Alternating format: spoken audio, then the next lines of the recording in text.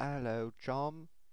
In this video, I'm gonna show you how to make a script that can bomb someone's email. And it works. It really does. So don't abuse it. It's just for, educational purposes. So go ahead to your script editor, make a new file, and save it somewhere. Um, since I'm using, what the Since I'm using XAMPP, I'll save it in that default thing, the default path. We'll call this youtube.php. So on our file, go ahead, open some PHP tags, like that. And first thing you want to do is make a variable called 1. Well, it's called mail. Call it 1, okay? Now, we're going to use this as our counter, and we're going to increase it in a loop. And if you don't know what that means, just follow along anyway. So we're going to make a loop, a do-while loop. So, do while condition. This basically, whatever's in here, we're going to keep repeating until this condition's met. Excuse me. So, gonna do this while mail is less than, say, 500.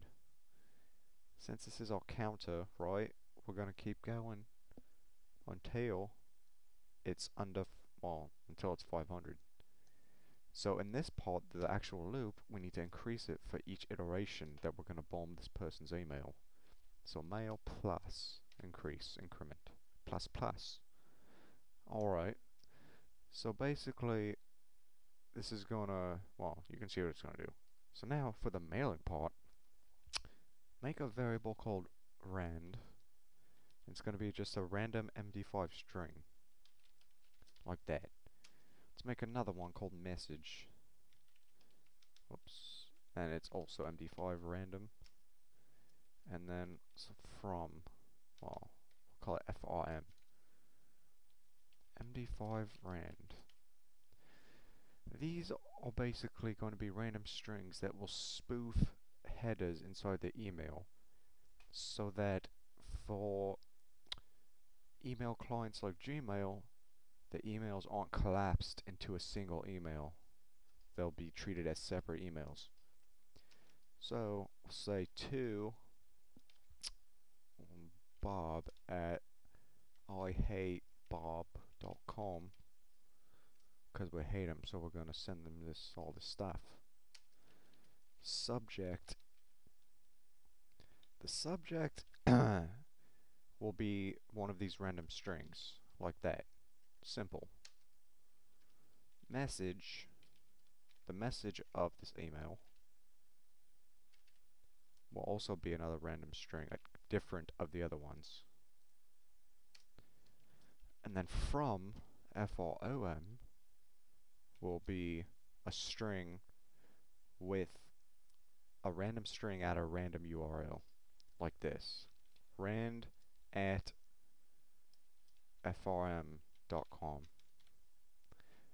The point of all this is to treat these emails as unique senders. So, headers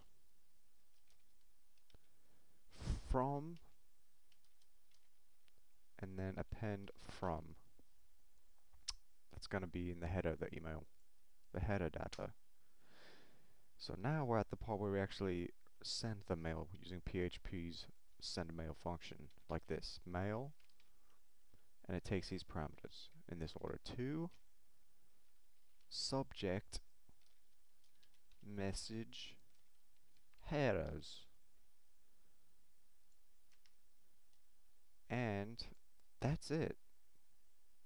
And if you ever want to use this, echo done. And when you see the echo done, you know that all this has completed. Now I'm not gonna test this in this video, but this does work. You can try it yourself. And yeah, see you later, mate.